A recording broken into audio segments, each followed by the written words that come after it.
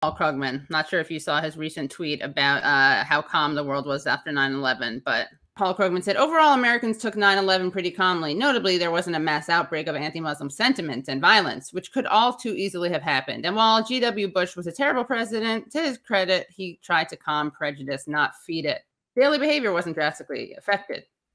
True, for a while, people were afraid to fly. My wife and I took a lovely trip to the U.S. Virgin Islands a couple of months later because airfares and hotel rooms were so cheap, but life returned to normal fairly fast. I couldn't resist having this great guest on. Let me just share the Jim Zogby tweet. Damn, Paul Krugman, the next day I received first of many death threats. We had police protection for weeks, and 3 went to jail for these threats. I testified before USCCR government about the murders, beatings, firings of Arabs, etc. We were in fear, and it was real. Don't whitewash history. And without any further ado, the founder of the Arab American Institute. He is a polling expert. He was a Bernie Sanders surrogate, and he did his best to try to save the Democratic Party from itself. Jim Zogby, welcome. Thank you. Thanks for joining us again. Save the Democratic Party from itself. That was yeah. Okay. So how are you, by the way? I'm okay. Frankly, I was stunned that Paul Krugman would write that. There are some people that wouldn't stun me. I mean, if Donald Trump said something stupid like that, I'd say fine, but Krugman should know better. And it was not just wrong, but it was personally hurtful because of what we had to endure in the days that followed. So for him to say that everything was fine, it really wasn't that bad, there really was no backlash to speak of, is just grossly insensitive to the. I mean, look, the day of 9/11, they ordered my building evacuated. We're a block and a half from the White House. I couldn't leave, and so we told the police we're not leaving because we were getting phone calls from people around the country. If you might not recall, but back when the Oklahoma City bombing occurred, we faced a terrible backlash that had nothing to do with Arabs at all. This one we suspected might have to do with Arabs, and so the backlash, and because the gravity of the deaths were going to be so great, we knew that there would be there'd be a problem, and we were experiencing right off. By midday, I got the first of many death threats that I got.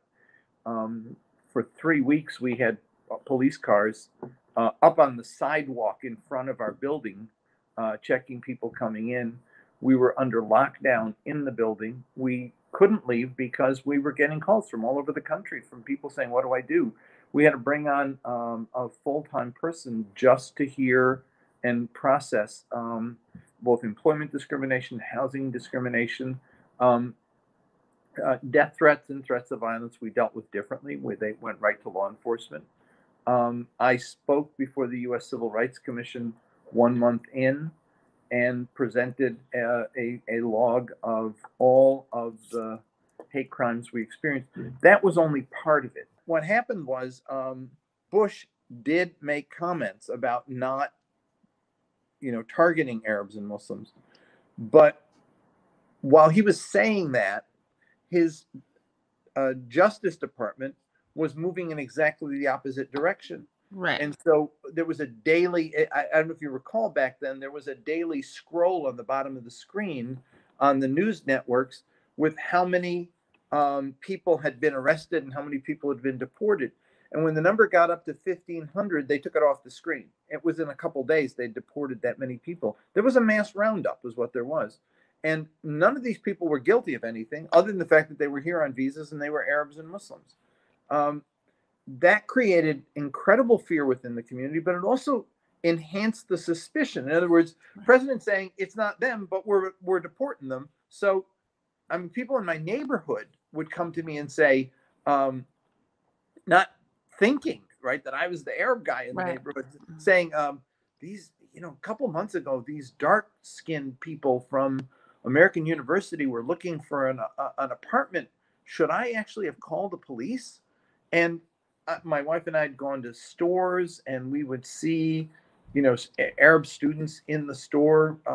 Kid in a baseball hat looked as just could have been Italian or Greek, but he was being abused by people in the store. And then I also saw something else, which was after that happened a couple of times, some woman walked up to him and pulled him his sleeve, and he turned to her like, like didn't know what to expect. And she said, "I'm so sorry people are doing this to you." So it brought out both, Right. but the fear was real. And for Krugman either to not remember it or to whitewash it, and or for him to say, just don't forget, after a couple of months, the flights were released and my wife and I got a cheap flight to the islands. That was amazing. Look, when the dust finally settled, the biggest complaint we had was airport profiling. I mean, we had guys who were businessmen flying overseas who had a first class ticket, and he was put in the back of the plane with two marshals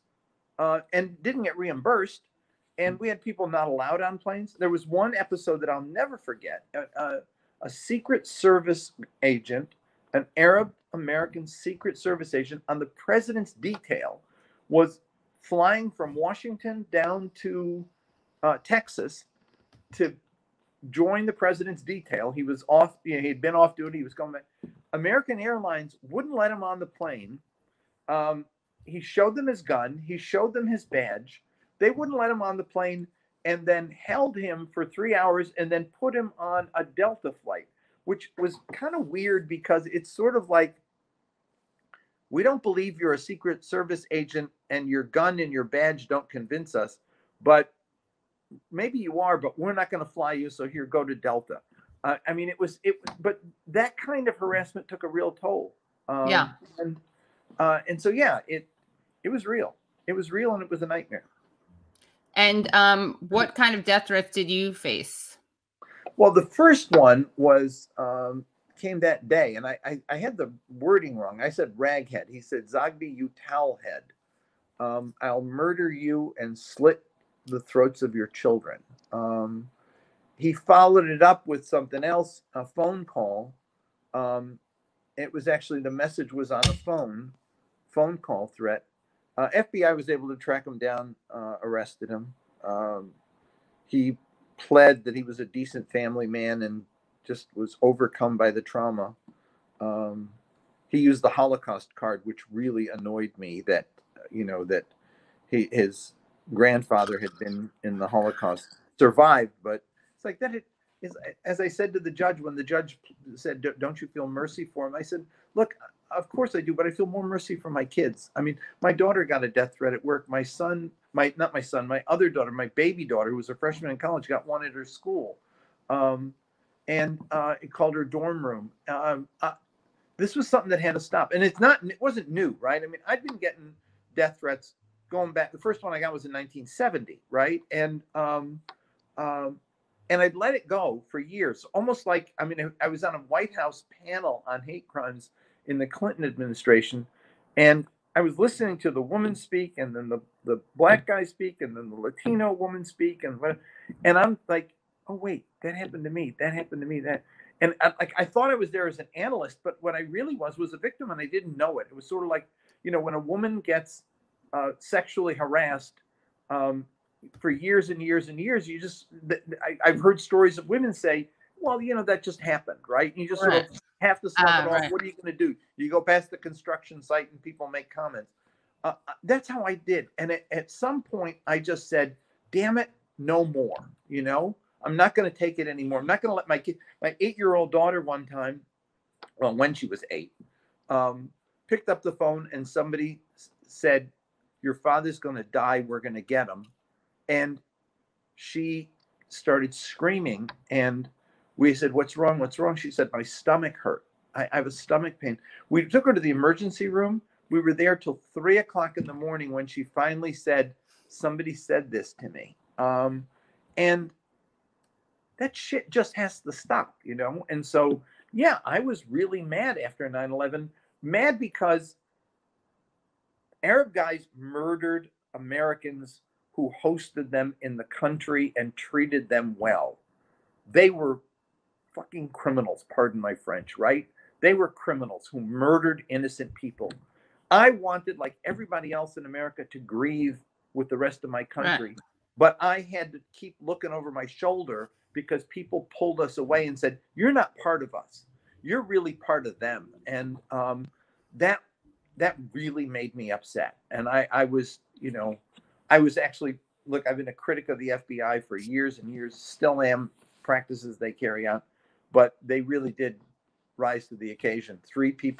They sent 3 people to jail after 9/11 for threatening me. And the threats continue for others. I'm not as visible as I used to be. So I'm the old guy now, so I don't get it much anymore. But but I know that folks in the community are still, when they're out there, there are people who are going to strike. And you were out there because you were the founder and head of the Arab American Institute? Yeah. Did your daughter tell you why she didn't want to say what had happened? I'm just curious. She was scared. She was scared that, like, by telling you, she was gonna. Well, she was 8, and I can't penetrate the thinking. She left here. She was visiting just a little while ago. I could have asked her. Yeah. But, I remember she was really traumatized by it. Yeah. We all were when we found out. Yeah. The one freshman in college after 9/11 who got a death threat was in her room. She amazed me because she did not freak out. She got mad, and she went to the dean and demanded a school forum on hate against Arabs and Muslims. Wow. And they did. They convened a thing, and 600 people came. That's great. And it was like, my little baby did it, right? Yeah. I was so proud that she just rose to the occasion and said, "No, this is not going to happen." Yeah. Yeah, she was pretty good. Wow. Yeah, I think people are not realizing. Yeah, that's a good point that you made, that, Bush was saying one thing, but his Justice Department was doing another thing. And there was this, I was just saying with Sam, that there was this, I remember hearing this idea of said, well, maybe people are having their civil liberties violated, but if you didn't do anything wrong, why would it matter? Like, these illegal searches, it doesn't matter, because if you are innocent, they're not going to find anything. Yeah. So, except when the white guy gets pulled out for special screening at the airport, right? He just whacks because it's white privilege. Don't pick on me. But when it happens to you routinely, when you're not allowed on a plane, or when you're harassed before you get on a plane, embarrassed in front of everyone else, when you are forced to move your seat and armed guards. It happened to me once in Charles de Gaulle Airport. I got there, and it was during the Clinton era when they did something equally stupid, and I had to sit in the lounge with 2 armed guards standing around me. When you get on the plane after that, yes, it's like other passengers do not take friendly to you sitting with them on the plane, and no one wants to be humiliated.